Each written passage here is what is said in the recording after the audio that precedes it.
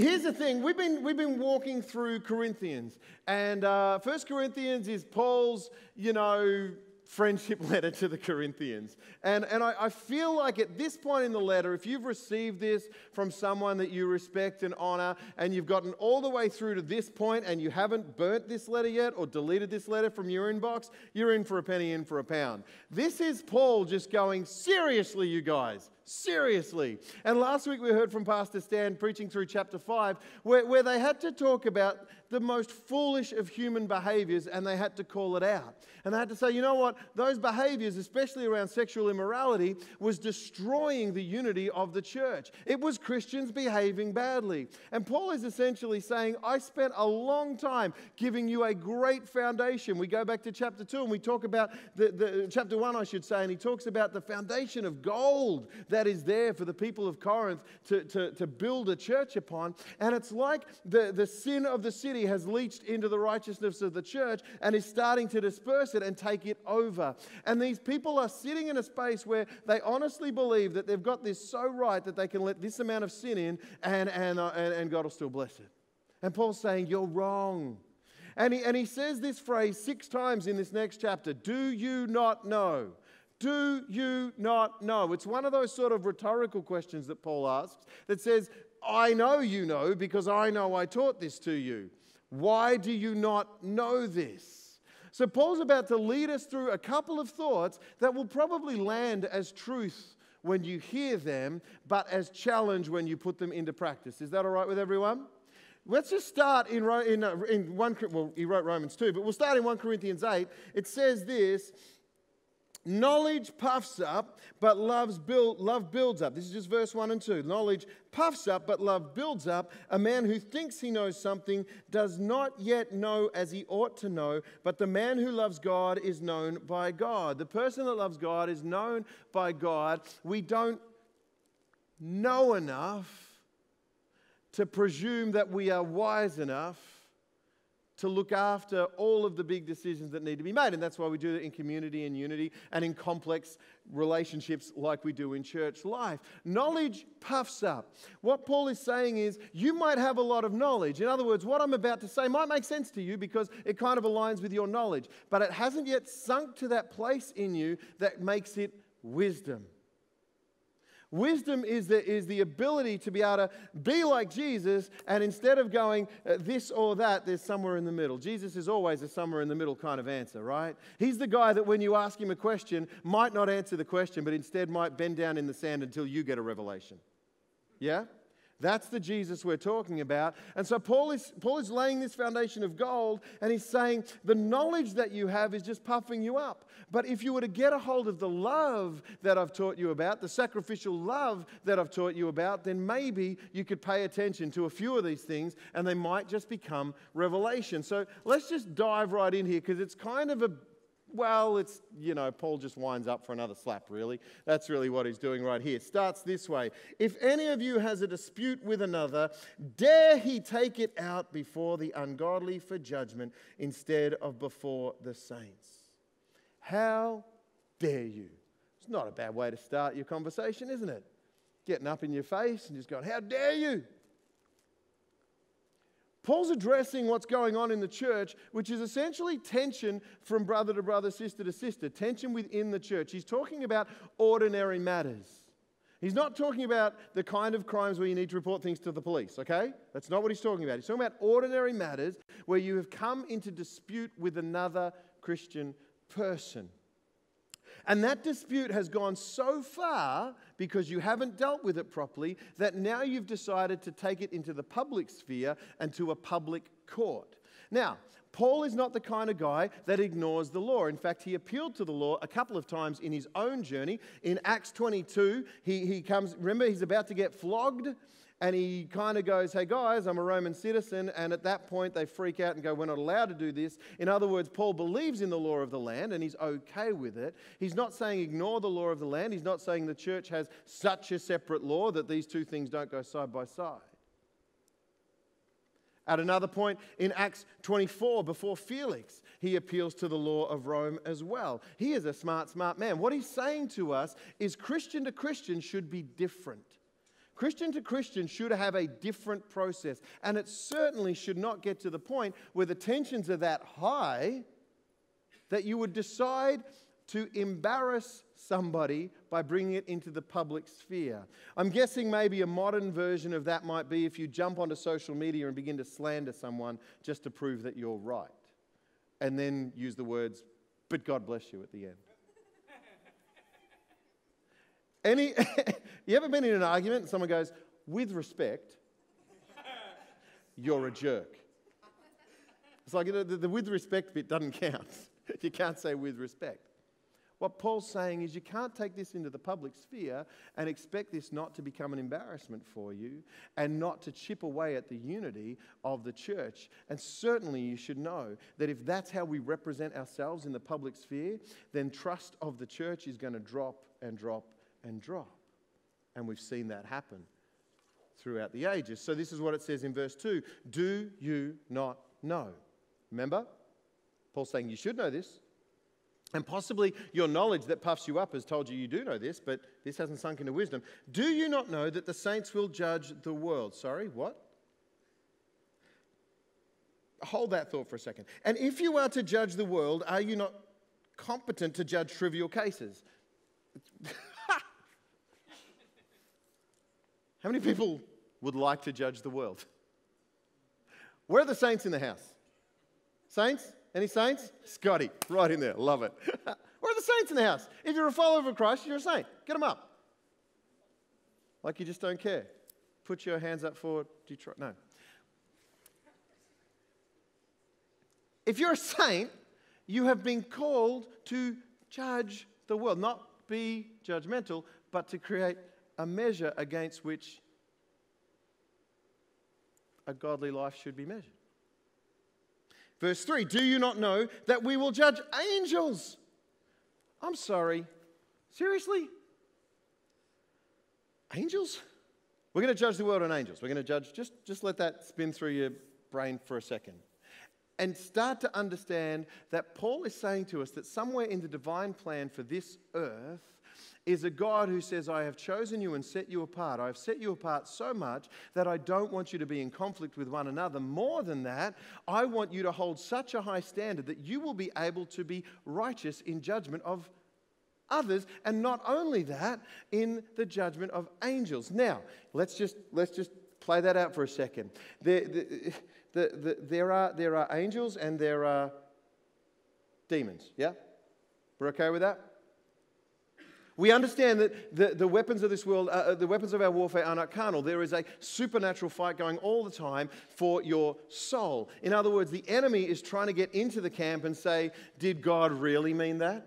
Did God really mean this for good? Did God really go before you? Did he really save your soul? That's the enemy going on, right? And that's a bunch of fallen angels being led by a guy named Lucifer, who was in on God's plan to create a humanity that would bring glory to him, and Lucifer wanted the glory, and that's why Lucifer fell. And this is the point where Paul is saying to us, we will actually be in judgment of the lower angels or the demons that have tried to overtake our world, that have tried to take us astray. In other words, what we are building here is a movement, a measure against which the enemy will be measured. It's a pretty wild idea, I'll give you that. But it says it right there, and I trust the word of God. And that messed with me when I read it this week. But hopefully it starts to put some weight under what you understand salvation to be. That you are being matured into, saved into the image of Christ. You are the representative of him on the earth. In other words, we are being asked to do more than. We are asked to be in but not of. We are asked to take a hold of the righteousness afforded to us through the foolishness of the cross and live that out. You're going to judge the world. Congratulations. Therefore, if you have disputes about such matters, remember he says trivial cases, ordinary cases. If you have disputes about such matters, appoint as judges even men of little account in the church. I say this to shame you, he says. Even men of little account. Just anyone. Just get anyone to try it. Is there no one wise among you, he says? Is it possible that there is nobody among you wise enough to judge a dispute between believers? But instead, one brother goes to law against another, and this in front of unbelievers. Here's what I know about humanity, because I am human, and because I have created humans, and they live in my house. I know that good behavior is often preceded by the promise of a reward. Yes? If you want to get the child to be quiet, you give the child ice cream. Now, just hold that thought. Just talk amongst yourselves, because I've got a bit of a reward ready. So just hold that thought. Just talk amongst yourselves for a second.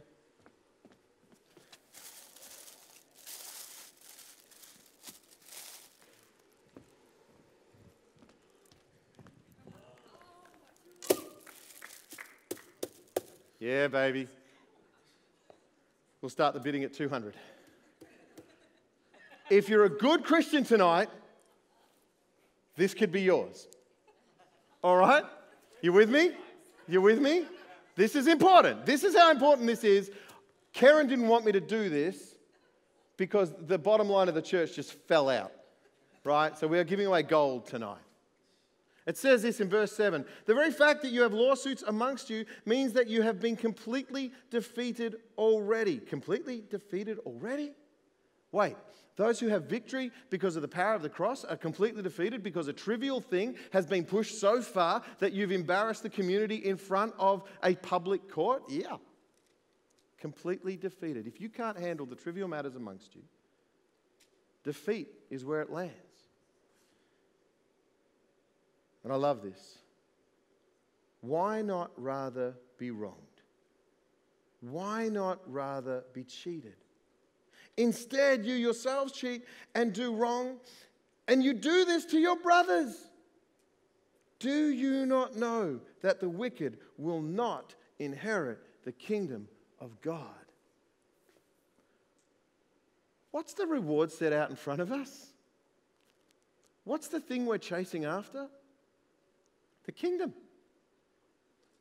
And not only in eternity, but the kingdom here right now, where we can show unity and complex community, and we can represent the love and the mercy and the grace of God. That's what we're going for. That's the reward.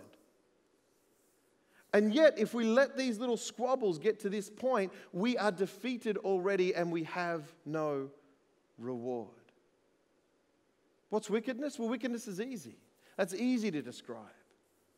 If you do not possess the ability to love others and love your God above all else, then you will ignore the orphan and the widow, and you will ignore Micah 6:8, where it says to love mercy, do justice, and walk humbly.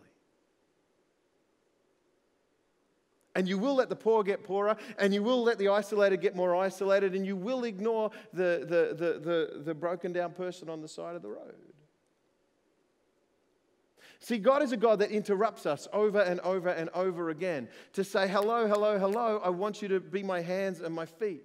But that starts, my friends, with you being able to look in the mirror in the morning and say, I like that person. Love your neighbor as you love yourself, right? It's really, really hard to love your neighbor when your neighbor doesn't look like you or sound like you or smell like you or have the finances that you have or the house that you have or whatever it is. It's hard. But unless you can look in the mirror and say, I like that person, it's going to stay hard. And so when you look in the mirror and you recognize the preciousness of your salvation and the journey that you are on toward kingdom, you can say, thank you, God, for the breath in my lungs. Thank you, God, that I get to go and be your hands and feet today. Thank you that I get to love mercy and do justice and walk humbly. Love, do, walk. Love, do, walk. Love, do, walk. Love, do, walk. Just keep walking. Loving and doing and walking and loving and doing and walking. It's hard to do this, but it is worthwhile to do this. And if you don't do that, basically what happens is you start focusing inward. And once you start focusing inward, it becomes about you. And once it becomes about you, these little squabbles become bigger than they need to be. And now you're in a place of defeat because you think it's all about you. And it ain't. Never has been. The reason we sing these worship songs is to bring the glory to God. The reason we teach each other from the Word of God is to lead each other into the presence of God and into an understanding of who we are in Christ. That's why we do what we do. That's why we have to capture what Paul is saying. Knowledge puffs up, but love builds up. We do not preach or sing to give you knowledge. We preach and sing to give you testimony so that you can see the power of Christ at work in our lives, so that you can be built up in the love that is shared in a complex community like this one. You need to understand the precious weight of your own salvation. There's a couple of songs that I was thinking about this week. Rich Mullins is one of my favorite singer-songwriters. He passed away in the mid-90s, but he wrote some incredible pieces of music. Most people know the song Awesome God. That was Rich Mullins. And he wrote some he was, for me, a bit of a psalmist. He was one of those guys. And on an album called Liturgy, Legacy and a Ragamuffin Band, if you haven't heard that album, go listen to it. It's one of the greatest albums ever written. That's just a little plug. But he wrote a song called Hard. And the lyric just says, it's hard, so hard. It's hard to be like Jesus. He says it's hard to be a man of peace, and it's hard to be like Jesus. And I play that for myself every now and again because I'm reminded that that's exactly how it feels. It's really hard to take a scripture like that and be okay with being wronged and be okay with being cheated just to be able to walk away and be at peace. But that's what the scripture promises us. Of course, the other song that was going through my head was by those other prophets called the Beatles. And there's a song they wrote called, that goes, try to see it my way. What is it? We can work it out. You know, we can work it out. Life is very short. There's some over 40 singing with you. And there's no time for fussing and fighting, my friends. Little tip, if you're putting that on your playlist, get the Shaka Khan version too. That's free. That's just some free advice. Not in the scripture, just a good song. We can work it out. How do we work it out? We go to the red letters. We go to the words of Jesus. So let's go to Matthew 18 together and let's check this out. Matthew 18 is a place where Jesus talks about how to work with a brother who sins against you. Now, here's what you need to know about Matthew 18. It starts with the disciples having one of those really wise conversations about who is the greatest in the kingdom. Really clever conversation to be having around, the Son of God. You've got the Son of God right there. You may as well ask him, do I get to sit at your right hand? And Jesus does this wonderful thing of taking a child and putting the child in the middle of the conversation and saying, unless you come as this child, you will not inherit, you will not get the prize, you will not inherit the kingdom unless you come as a child. Then he follows through with the story about the 99 and the 1. You know this parable, right? Jesus says, a shepherd, if he sees 99 and he's missing one sheep, will he not make sure the 99 is safe and then go after the one and bring that one back safely to the fold? He's talking about the Father's heart for his children, for his creation, for the redemption of his creation and reconciling of them unto himself. This is really, really important stuff to Jesus. It should be really, really important stuff to us. So we talk about being as a child. We talk about going after the one and forgetting about ourselves. And then he comes to this point in Matthew 18 and verse 15. He says, if your brother sins against you, go and show him his fault, just between the two of you. If he listens to you, you have won your brother over. But if he will not listen, take one or two others along, so that every matter may be established by the testimony of 2 or 3 witnesses. In other words, the one-on-one hasn't worked. But there's some other people that have observed this problem too, and I need to bring them along and say, look, mate, honestly, here's some other witnesses to what's going on. We think you need to deal with that. If he refuses to listen to them, tell it to the church, tell it to the ecclesia. And if he refuses to listen to even them, treat him as you would a pagan or a tax collector. Now, again, Jesus is never this or that. There's always something in the middle, and there's some wisdom in here that we need to grab. How did Jesus treat pagans and tax collectors? With love. He kind of ate with them and hung out with them and said it's all right. But here he's tapping into the disciples and their bias. He's saying, I know that you think of these people as sinners in the first place. So look, once you get to the end of this process, if the person doesn't understand the love you've given them, then you have to push them out and say, go deal with that. Pastor Stan preached last week from the previous chapter that we need to love people enough to help them grow, to help them go and work their stuff out. Sometimes there are disputes so strong in church life that we need to say to someone, go away for a while, work it out, and come back. There is always reconciliation. But I've been in ministry long enough to know that trouble can brew in these communities that can be really, really destructive. And what Jesus is saying is, go through this process, go one-on-one. Now, some of you are thinking about the conflicts that you've had and you think, I couldn't go one-on-one with that person. I wouldn't feel safe. So feel free to jump to step 2. That's okay. Take 2 or 3 witnesses. Bring the elders in. We have a church council. Do you know we have a grievance process in our church because we are so serious about this? Karen, our head of HR, has put together a grievance process that is very simple and very clear. And if you have a grievance with a brother or sister in the church, we have a process that you can go through that's very safe and very well-rounded and includes our pastors, includes our elders, and includes mediation as at the end point. We care about those things that are troubling you. And we certainly care if there are things that are troubling you between you and another brother or sister. That's how serious we are. But that last point is right at the end of that process. Because we want to try our best to reconcile to each other. Do you know, though, that trial is just part of the Christian walk? In Acts 14, I love it. This is Paul and Barnabas, and they come along and they've done a whole missionary journey, and they've gone through Antioch and Pisidia and all these cities, and they come to some of the Christians and they say, you know what, we just want to encourage you in Christ. We want to encourage that you're doing a great job. And it says this, they encourage them to continue in the faith, reminding them that we must suffer many hardships to enter the kingdom of God. Ha ha! Huzzah! Remember, the kingdom is the reward. The kingdom is where we're headed. That's the upfront goal. We want the kingdom here on earth. We want to represent Christ well. But there are hardships that come with that. And there are times when you have to separate yourself from all sorts of trouble. You have to walk away having felt like the loser only to know that He's going to give you the victory in the end.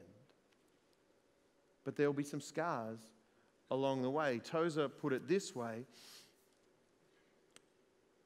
He said, note well the biographies of all the patriarchs, prophets, apostles, and martyrs, and you shall discover none of those whom God made vessels of mercy who were not made to pass through the fire of affliction.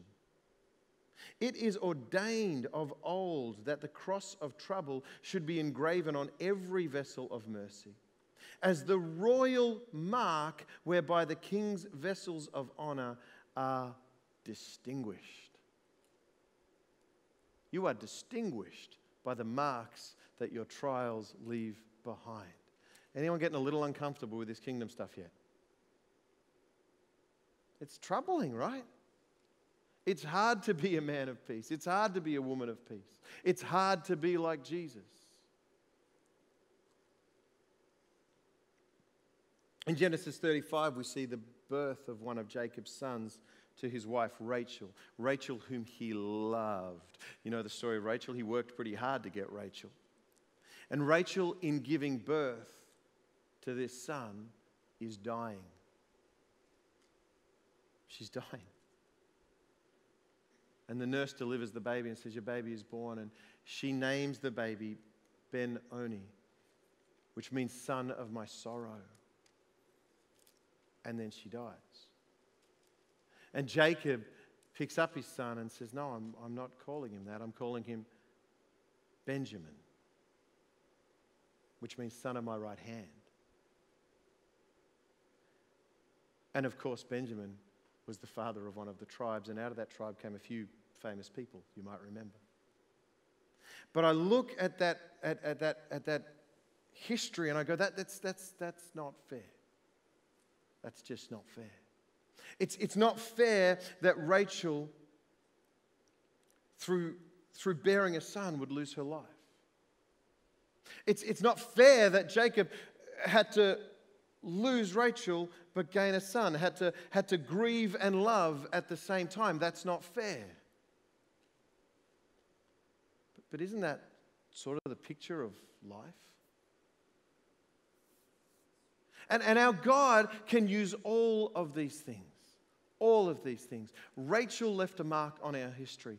Jacob left a mark on our history. Benjamin left a mark on our history. And all Jacob had to do was rename him and say, no, this son is a blessing, not a curse. This son is going to bring joy, not sorrow. Right? And I'm telling you that if you want to take that a little further, there are those that would name you names that you don't want to be named. And then there's the name that God gives you, which is son or daughter of the Most High God. Yeah? And that's the name you want. And that's the name you want to say to yourself when you stare at that person in the mirror in the morning and say, I'm okay with that person because I'm a son or I'm a daughter of the Most High God. I did a little exercise this week reading through Isaiah 53. And you might want to try this too. But I just kind of called it Me versus Isaiah 53. It's a new game that I play. And I read the prophecy once more of who Jesus was prophesied to be. And this is how Isaiah 53 goes from verse 3. It says, He was despised and rejected by men, a man of sorrows and familiar with suffering, like one from whom men hide their faces. He was despised and we esteemed him not. Surely he took up our infirmities and carried our sorrows, yet we considered him stricken by God, smitten by him and afflicted. But he was pierced for our transgressions, he was crushed for our iniquities. The punishment that brought us peace was upon him, and by his wounds we are healed. And I started to think about my complaints in life, and I kind of went line by line of kind of what Jesus went through, my complaints of being deceived or ripped off or wronged or the unfair. So I kind of went like this. But I was deceived. He was despised. But I was ripped off. He was rejected. But I was wronged. He was a man of sorrows, familiar with suffering. This is not fair. How many people have made that complaint? This is just not fair. Surely he took up our infirmities and carried our sorrows. And the biggest one for all of us is just this one. I want justice. That's what I want. And I've got my picture of what justice should be. But this is what the scripture says. The punishment that brought us peace was upon him, and by his wounds we are healed. Do you not know? My friends, I stand here right now and I have to confess to you that I have lived a Christian life, by name my whole life. There have been times that I have not represented Christ and his church well. Hopefully there are many more times that outweigh those times. But I have been in conflict with Christian brothers and sisters. And I have applied these things and I've worked, I think, very, very, very hard. But there have been relationships that I have had to walk away from. I have had to lose, yeah? I have had to be the one that walks away and says, this is not my battle to win. And sometimes, I must say, in my own pride, I have felt completely ripped off. That was not my fault. I should not have had to pay a price for something I did not do. And then you hear this echo from heaven. But I did. I've had to step away from people that I desperately love and wanted to reconcile with, but couldn't. And I've had to look in the mirror at times and say, Justin, it was your fault. But the damage is done. And that's the human experience. I don't stand here today saying, I have done so well at this that everybody I've ever loved still loves me back. Everybody that I've ever helped and stretched my resources for has returned the favor. It doesn't work that way. Because in the end, I need to understand that I'm not doing it just for you. I'm doing it on behalf of. And I'm going to lead a life of love and peace and mercy and grace as best I possibly can. But sometimes I act out of knowledge instead of out of wisdom, and knowledge that has puffed up and said, you're right, keep going, you're right, you're right, you're right. I'm sure you've never done that. And it's really hard. And I've been married a while now, and I'm still married. So I've admitted I was wrong a fair few times now. But it's still hard because my pride gets in the way. And I'm a pretty good debater. I did well in high school debate teams. I can argue any point. And then the Holy Spirit gets a hold of you and says, just walk away. Paul says it this way. Why not rather be wronged? Why not rather be cheated? Do you not know that the wicked will not inherit the kingdom of God? And my goodness, I don't want to be counted among the wicked. I want to be one that loves and does and walks. Loves mercy and does justice and walks humbly. That's the gospel in 6 words. Micah 6:8. That's the entire story in 6 words. But here's the question for all of us here. Here's just a couple of principles that I think we should write down and we should hold on to, and we should ask ourselves, why don't we know this? Why isn't this wisdom? Why isn't this anchored deep inside my soul? Do you not know forgiveness? Do you not know forgiveness? Do you know how forgiven you are? Do you know how forgiving you can be because of how forgiven you are? Do you not know reconciliation? Do you not know what Jesus did to reconcile us to himself? If you know that, you can be that. Do you not know justice? The punishment that should have been on us was on him, and we have peace because of that punishment that was on him. Do you not know mercy? Do you understand how much mercy you have been shown, therefore how much mercy you can give? Do you understand humility? Do you not know humility? My goodness, one of the greatest skills any of us can learn, and I'm putting both hands in the air, learning to be humble and say I'm wrong. Or at least humble enough to walk away from an argument that's going nowhere but in circles and getting louder and stronger and more hurtful, one that might actually lead us into the public sphere where slander starts to happen, Christian person to Christian person, and then the integrity of the church is chipped away at once more. And isn't this just the kicker for Paul? Do you not know maturity? He grew up before us like a tender root. Yeah. Isaiah 53. Read it through and understand who Jesus was and what he did for you. And these things will start to go from knowledge, knowing that Jesus did that, to understanding why he did that and what that means for you. And the weight of your salvation will start to sink in. And when you come into conflict with another, you will start with the foundation of, if that's the weight of my salvation, then that's the weight of your salvation. And if I can understand the mercy and the justice and everything that's been applied to my life, then I can overlay that on your life, and perhaps this conflict doesn't happen in the first place. But let's be honest, friends, conflict does happen. And if conflict happens, we have processes to deal with it so that it doesn't become that complete defeat that Paul talked about. Do you not know that the kingdom is at hand, that we are to walk away from the trivial so we can walk toward the eternal?